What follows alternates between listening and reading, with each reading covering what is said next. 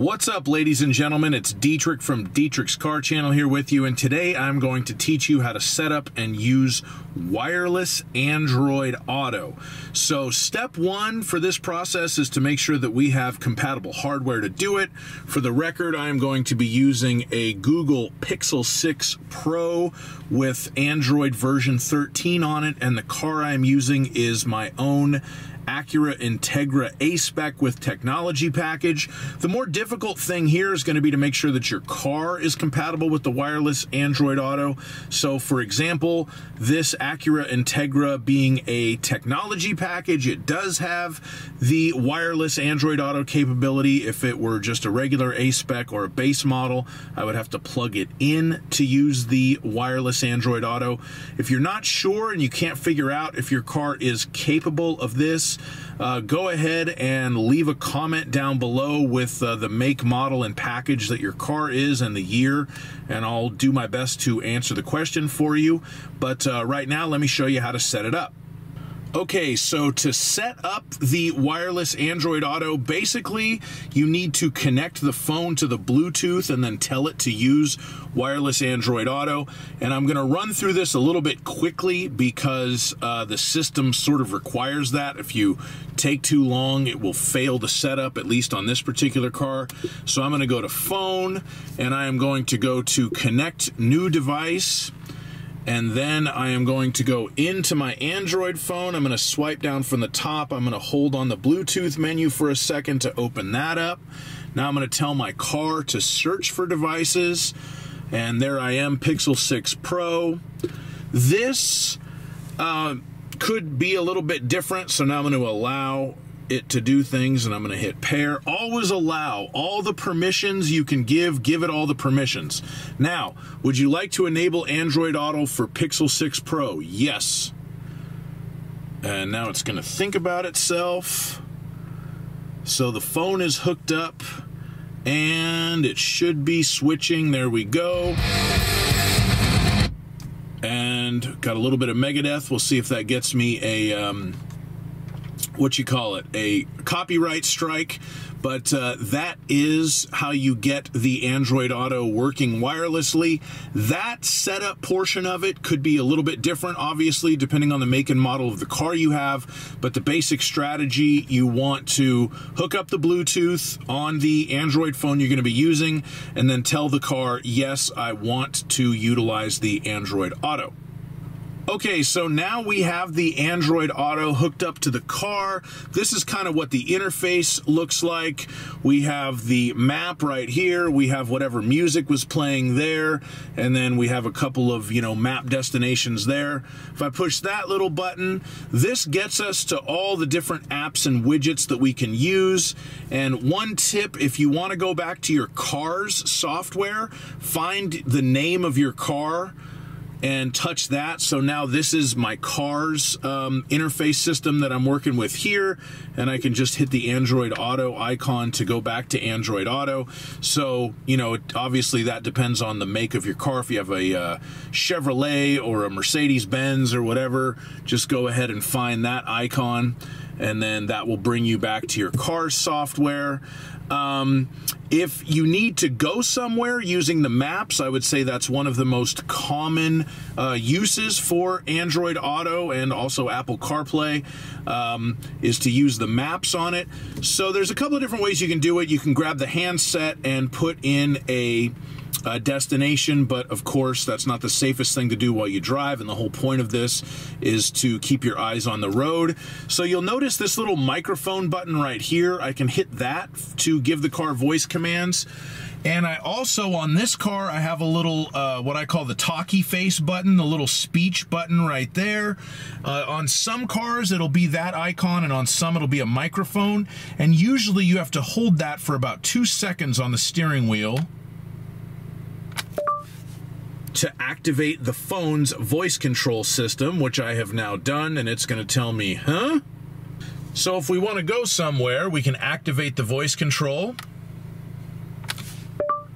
Find me a Taco Bell.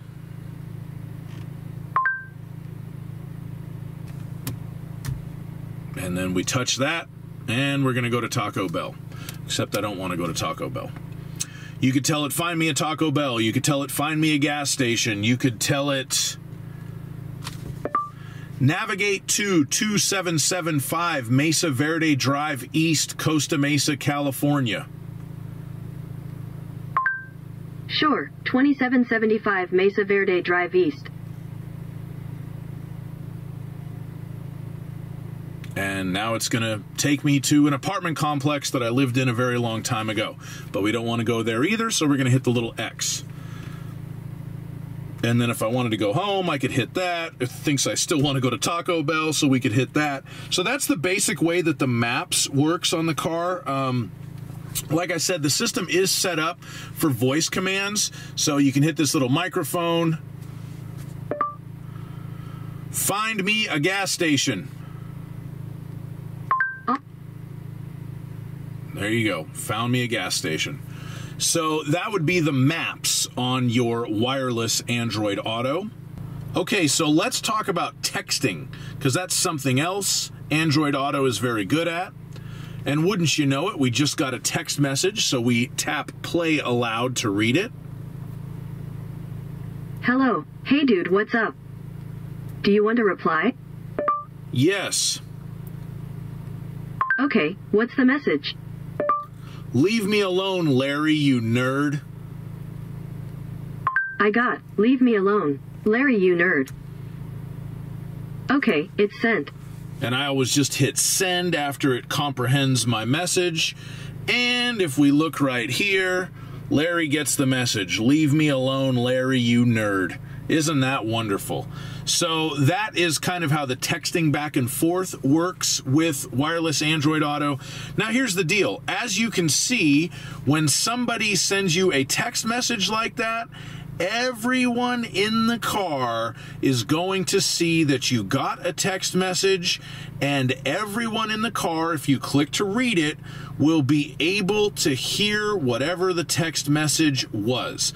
So I'm just putting that out there. I don't know about anybody's business. I'm just giving you fair warning that that is the way that the system works. So if you're using it to text back and forth with people, if you do have other people riding in the automobile with you, that is definitely something to keep in mind at all times.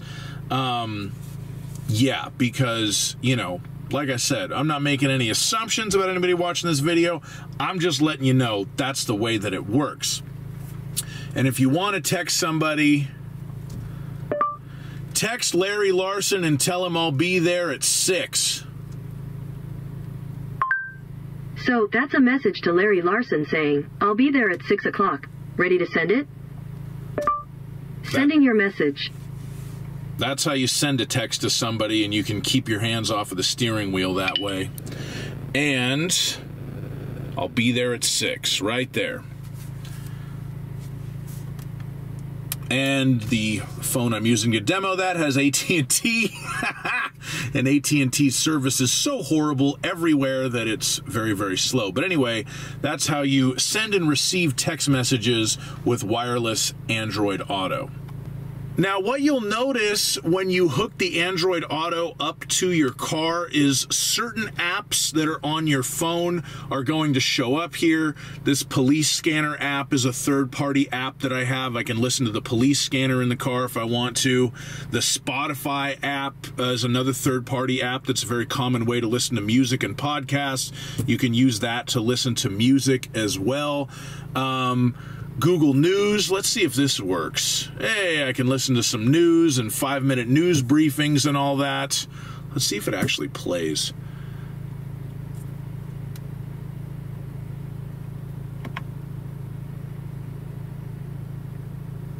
See, it's not working. I just remember this because years ago I made a how to use Android Auto video with a wired version of it, and I tried the news app, and it didn't work. So it looks like it still doesn't work, or at least this particular version of it doesn't. So that's just another thing to keep in mind with Android Auto, is that it can be kind of finicky and kind of weird and not work very well sometimes.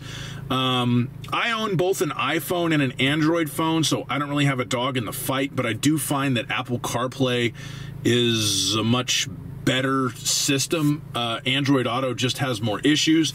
But one thing that Apple CarPlay doesn't have that Android Auto does is the games. So you have various different games that you can play in the car. Apple CarPlay does not have that.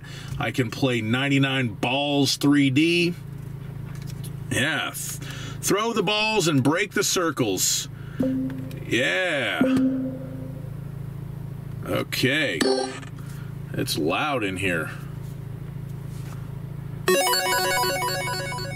So here we go. I'm playing with my balls in the car. The reason why I think they have this is probably for people with EVs who have to take the time to let them charge. And it should be noted that you can't play this while you're driving. So my car is a manual transmission, but I have the parking brake set. If I release the parking brake, then the game goes away. So, and it thinks I'm very close to the car in front of me, which I am, and that's annoying, so I'm going to put the brake back on. But if you have a car with an automatic transmission, it has to be in park to play the games. So that is how you use wireless Android Auto and the more commonly used things with it as far as the navigation, the texting, the music, all that good stuff. If you do have any questions about the system, please put them in the comments. I'll do my best to answer them for you. And please like my video, subscribe to my channel. Always drive safely, keep your eyes on the road, use your voice commands, and have a wonderful day. Bye-bye.